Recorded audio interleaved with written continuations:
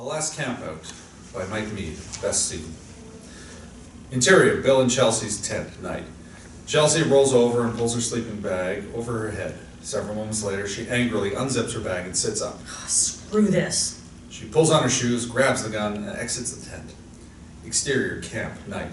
Chelsea stands outside her tent in almost complete darkness. The campfire is dead. She scans the area. Bill, you out here? The headlights of Bill's pickup come on. She's flooded with light. Blinded, she stumbles backward and falls to the ground next to Bill's bloody body. She screams in terror as she tries to get back up, but slips and falls in a pool of blood. The silhouette of the killer walks in front of the headlights towards her. She scrambles to her feet, turns and runs to the trees. Exterior, forest, night. Chelsea runs through the trees, never looking back as branches tear at her clothes and flesh. She finally collapses from exhaustion. She takes a moment to catch her breath. She begins to stand when a hand reaches out and grabs her shoulder from behind. She turns, simultaneously pulls the gun and cocks the hammer. Anthony stands in front of her, the look of shock on his face. He struggles to catch his breath. Don't shoot! Anthony! Chelsea drops the gun and hugs him tight around the neck, momentarily relieved.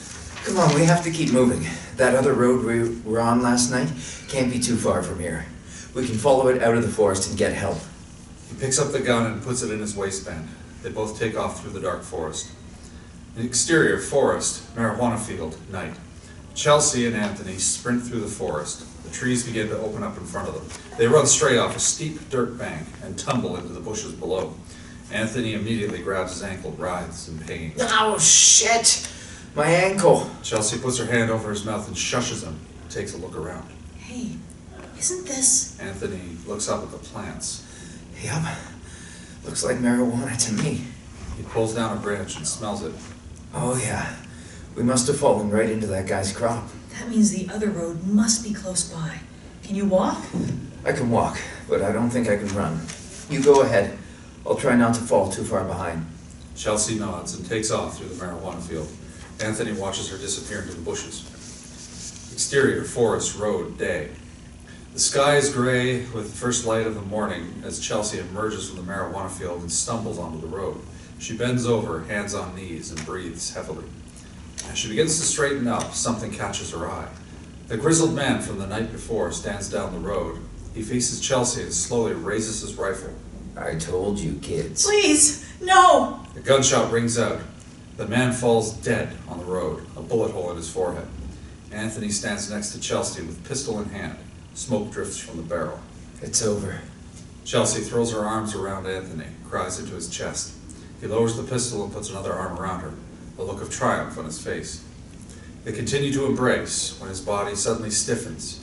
She leans back and looks into his face. What's wrong? Anthony is silent. Blood trickles out of the side of his mouth. Anthony! He falls face down in the road with an arrow in his back. She looks to his body, and then to the tree line and gasps. The killer, a wild man, emerges from the forest. Long, matted hair cloaks his scarred and mutilated face as he strides towards Chelsea. She drops to her knees in fear. Her hands tremble as she picks up the pistol, aims and fires the 5 remaining shots at the killer, but he keeps coming. Chelsea screams in terror as the killer is right on top of her. He knocks her to the ground and straddles her. His gnarled fingers close tightly around her throat. Her eyes roll back as she passes out. The killer grabs her by the hair and drags her toward the trees. Chelsea drifts in and out of consciousness as they disappear into the forest.